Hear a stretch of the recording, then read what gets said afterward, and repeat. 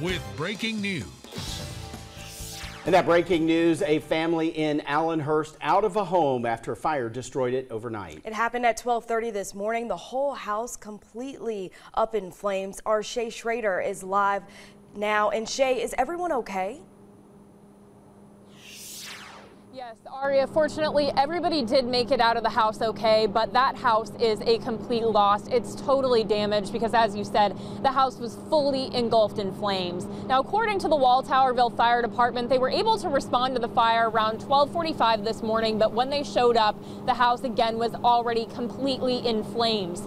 2 adults and 1 child were able to make it out of the house unscathed. Luckily, they had no injuries, but unfortunately, their pet dog did not survive the fire. Now, the fire was so big, as you can see, that the Walltowerville Fire Department had to call in mutual aid from the Liberty County Fire Department.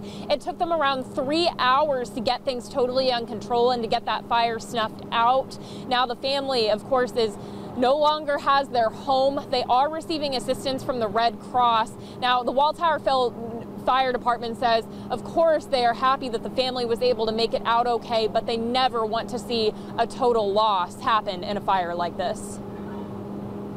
We still have to do our job, but like anybody else out here, you don't want to see anybody lose everything that they have. A lot of people, it's hard for them to come back from this. They lose a lot of personal stuff, a lot of documents and stuff. So it's sad, but it does feel good when all of us can come together and come on scene and do a good job to mitigate the scene.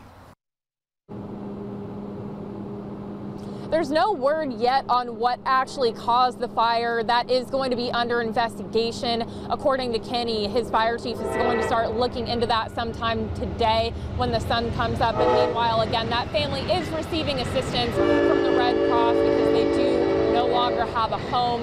When we learn what actually caused this fire, we will, of course, keep you updated here on WTOC On Air and online. Live in Walltowerville, Shay Schrader, WTOC News.